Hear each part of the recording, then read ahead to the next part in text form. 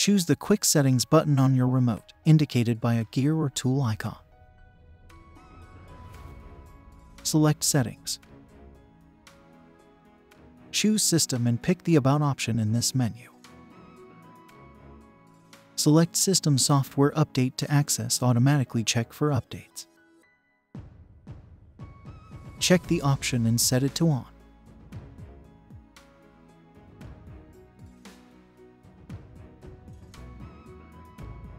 On the TV remote, hit the Help button.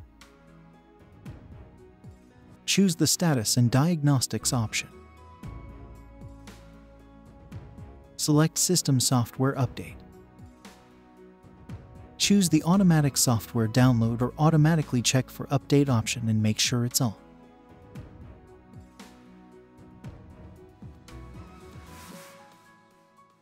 Check for updates manually on the internet. Press the Quick Settings option in the remote and choose Settings.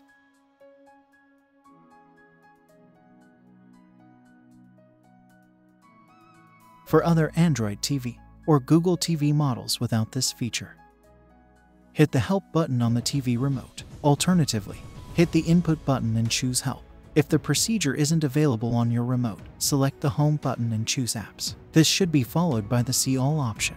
Choose Help.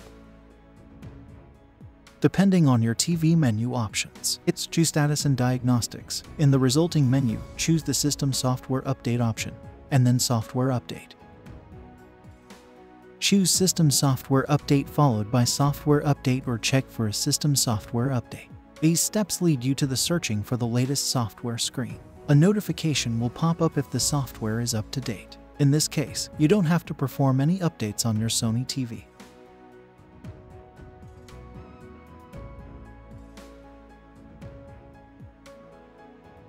Visit the support website. Type in the TV model name in the search box.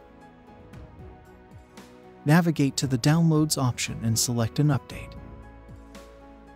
Follow the instructions to download an update to your USB flash drive. Turn on your TV.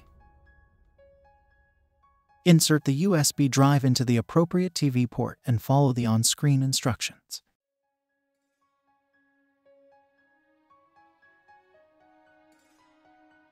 If you don't have an internet connection, don't worry. You can get the latest firmware through broadcast signals if you don't have an internet connection. When the Automatic Software option is set to On, you'll get software updates through broadcast signals automatically.